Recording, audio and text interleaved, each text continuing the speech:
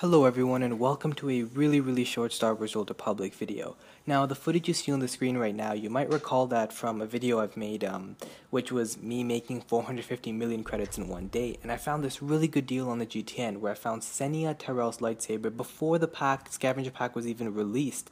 I found that lightsaber on the GTN for 20 million credits because someone had gotten it out of a Grand Chance Cube.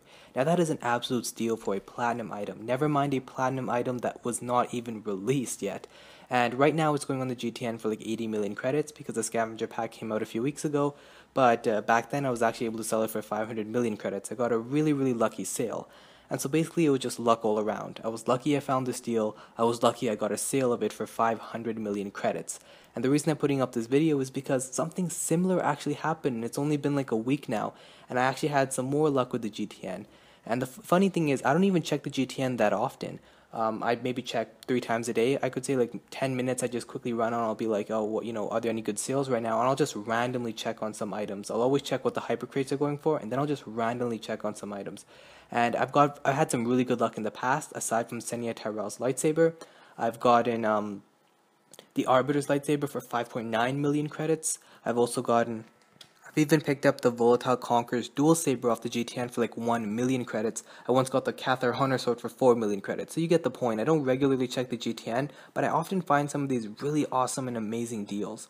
And I actually got the Volatile Conqueror's lightsaber for 4,200 credits.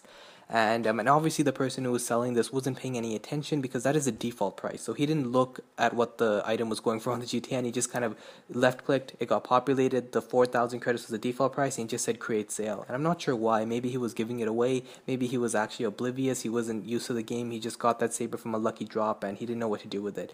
And either way, man, that is really lucky. And yeah, I found that deal, and so I thought it was worthy of making a quick, really short video on it. And I'm not sure how I'm so lucky with these deals on the GTN. I would assume that maybe other people do end up finding these deals, but obviously they don't make a video about it or announce it or anything. They just kind of find it and then they're happy that they found that deal.